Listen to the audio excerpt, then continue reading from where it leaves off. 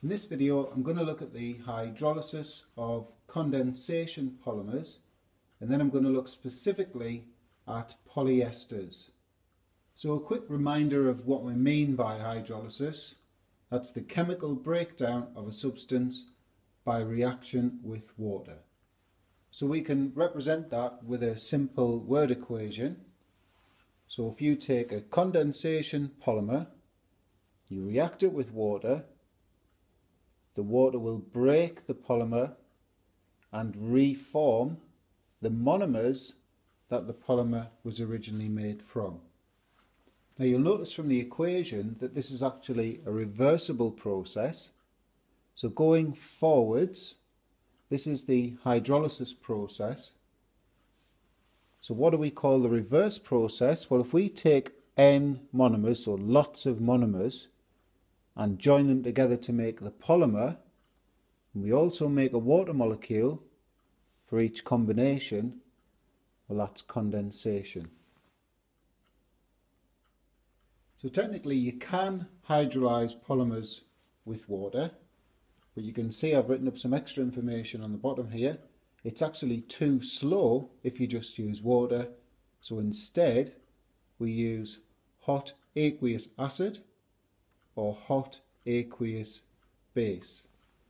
And it's very, very important that you reference the aqueous part because that's your link with the water. So what I'm going to do with the rest of the video is I'm going to focus on the acid and base hydrolysis of polyesters. So we'll start with the acid hydrolysis of this polyester. This is actually terylene, and hopefully you can spot the ester link straight away, this C double bond O, single bond O. So which bond's going to break? Well, it's the ester bond, so that's this C single bond O. We've got another one here, so there would be an O on this side here, so we'll break that one as well. And we've also got this bond, here as well. So all I've done is broken the bond and I've sort of created the parts that are left over. So this is not the finished thing, of course, it's just we're getting to the final part. So what's going to go here and here? Well, from the water we're going to get OH groups. So we're turning the C double bond O part in the repeat unit back into a dicarboxylic acid. And then what's going to go on here? Well, we're going to put H's on there and we're going to turn that back into the diol. So essentially we've reformed the monomers that this polymer was actually made from in the first place. And if you remember on the introduction, I talked about this being a reversible process. So adding these together makes that, and a water molecule obviously, and breaking this down makes those. So if we had to turn this into an equation, which we sometimes have to do, let's just think, well, what have we added here? We've added an extra OH there. What have we added here? There's another OH gone on there. What have we added on here? We've gone from this C single bond O to OH, so there's an H gone on there. And then here we've got an H gone on there. So if we count them up, we've got 1, 2, 3, 4 H's and 2 O's. So in other words, for this entire repeat unit, we've added 2 moles of water.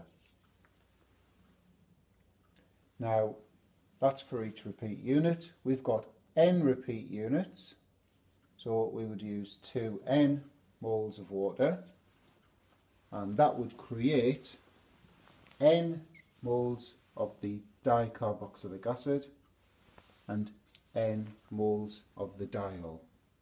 So you can see I've written up the overall equation there now. So we've got N moles of the polymer, terylene, requires 2N moles of water. There's the reference to the fact that it's acid hydrolysis, so I'm putting the H plus above the arrow, and I'm making N moles of the dicarboxylic acid and N moles of the diol. So here's a question for you to try. got this polymer here. It's a polyester. You can see the ester bond kind of at either end of the molecule. So obviously that single bond O will just repeat there, so that would be ester there, you see. So this is called polylactic acid, and you can see there's two questions. Can you draw the structure of the product of acid hydrolysis, and then can you turn that into a chemical equation? So simply breaking those ester bonds in the polymer chain, going to be breaking this bond here, and that's going to generate this. So what are we going to put at this end? Well, that's going to be an H goes on there. What's going to go on this end? That's going to be an OH there. So we've generated one monomer this time. So this is a hydroxy carboxylic acid.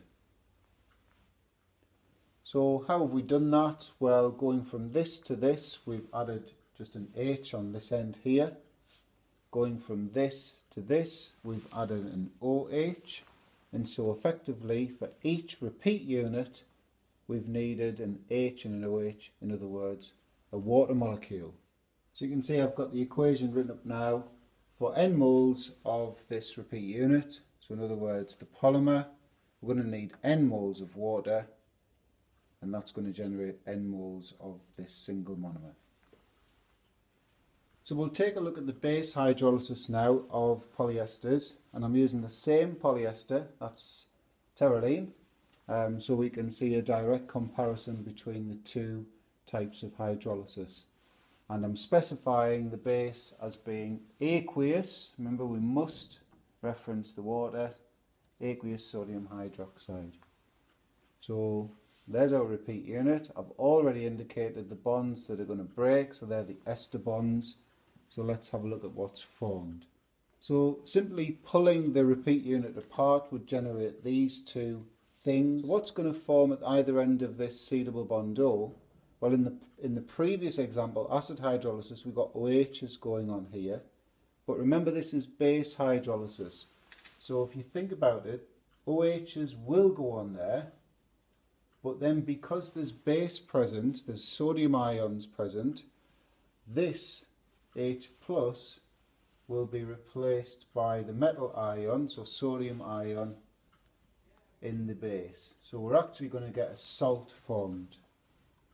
And we're still going to get this diol.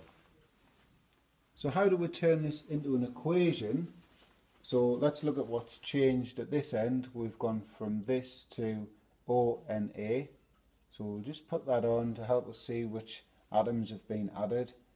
So we've got another ONA there. And what's gone on here? We've got an extra H there and an extra H there. So let's add this all together. And you can hopefully see that we've got two lots of NaOH required per repeat unit. So there's your overall equation. So we've got the repeat unit of the polymer, n moles of that, requires 2 n moles of sodium hydroxide, and we're making n moles of this dicarboxylate salt and n moles of the diol. So just like before, we're going to apply this now to polylactic acid. So we need to hydrolyze this with hot aqueous sodium hydroxide. So what would the structure of the product look like, and what would the equation for the reaction look like?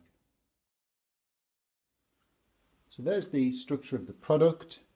So if you think about it, these bonds have broken here. So on this O, we put the H, and that turns back into an alcohol group.